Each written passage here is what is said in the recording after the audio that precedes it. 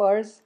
Whether you are a female golfer or anyone with a family member, such as a daughter or a niece or a mother who plays golf, this information should matter to you.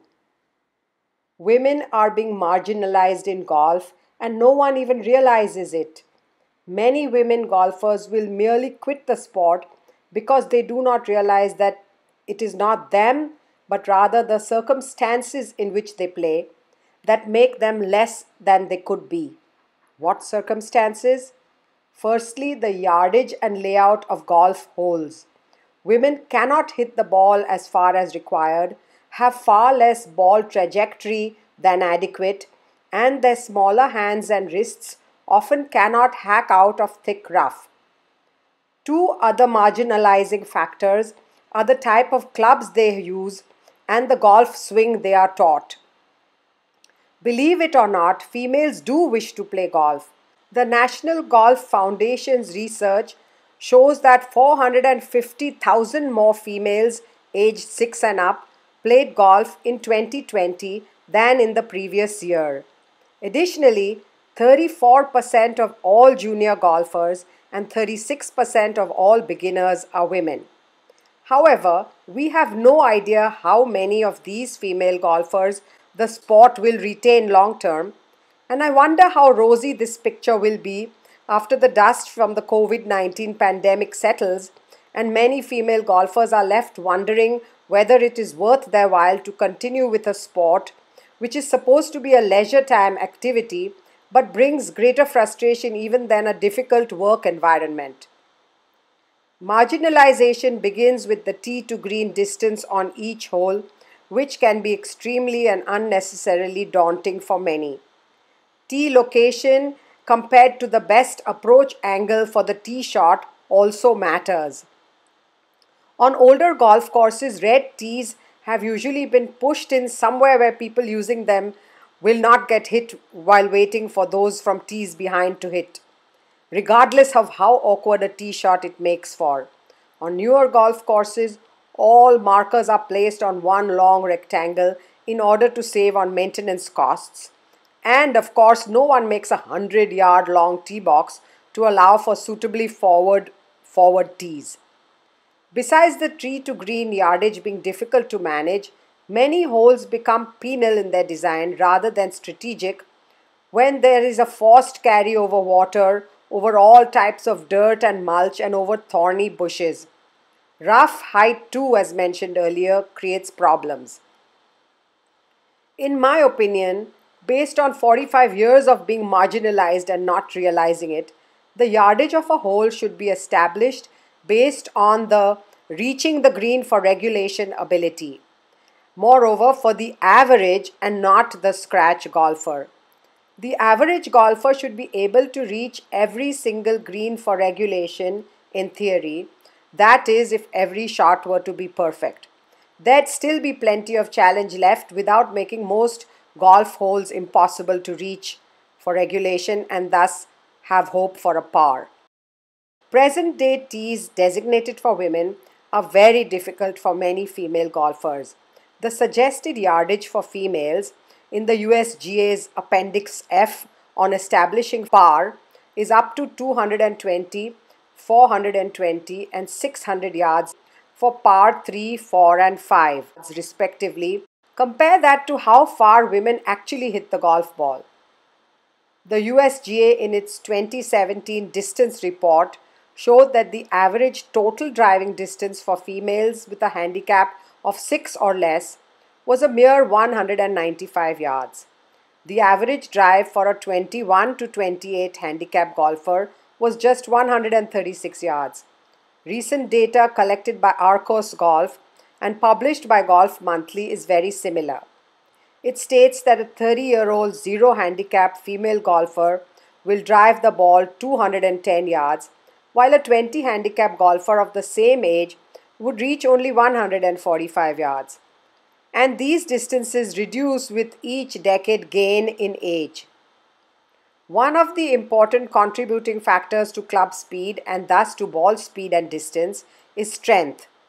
Many studies have compared male and female grip strength and one review of several such studies states that right-handed males between the age of 20 and 24 would have an average left and right hand grip strength of 47.4 kilos and 53.5 kilos respectively. Females in the same age group would have 27.9 kilos and 30.6 kilos respectively. The right hand grip strength for females is thus only about 57% of their male counterparts. Why does that matter for golf? One Golf Review article that collated results from several golf research studies found a strong correlation between grip strength and clubhead or ball speed. And grip strength is but one variable that has been correlated with club speed. Another variable that affects golf club speed is chest strength, which is known to be also less for female golfers as they have less lean body mass in their upper bodies. Other factors determining club speed include height, hand size, age of first starting golf, and many other factors. If a female has 57% of the grip strength of a male and less strength and anthropometric factors in other body areas crucial for club speed, why are yardages from the red tees typically used by women 70% or more of that from the white tees typically used by men? As mentioned earlier, it is not just hole length that matters. The 2017 USGA distance report also mentioned that across all handicap categories, females hit their driver more than 95% of the time. Of course they do. The golf industry pours millions of dollars into driver research as distance is something all golfers obsess about. So with a super light, pale pink 15-degree lofted driver that is sold to women, they are able to get some distance. What happens after the drive? After all, getting a decent score on a hole requires so much more. All the other clubs in a typical female golf set do not have any hope of giving female golfers adequate trajectory to reach a green, especially on newer golf courses where fairways are soft and a high shot becomes essential.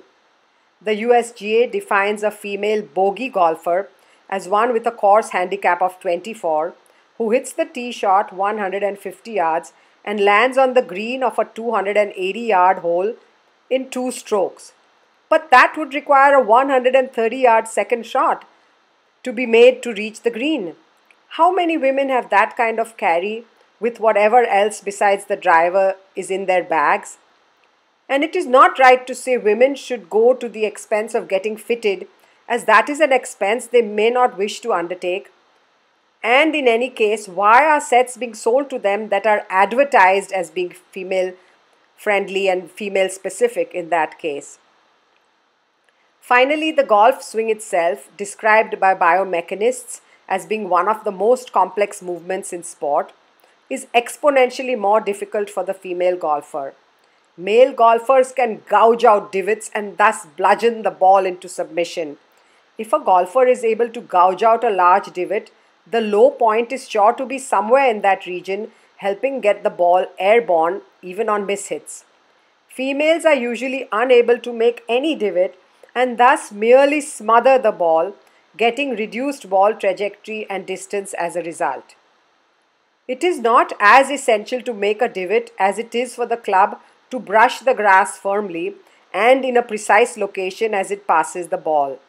The probability of that reduces when a golfer moves laterally or vertically during the backswing because the likelihood of precision of low point, which is all that most female golfers can expect, reduces.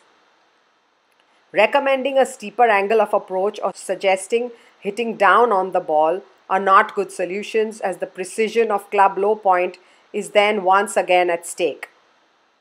Currently, only 24% of all golfers are females, according to the NGF.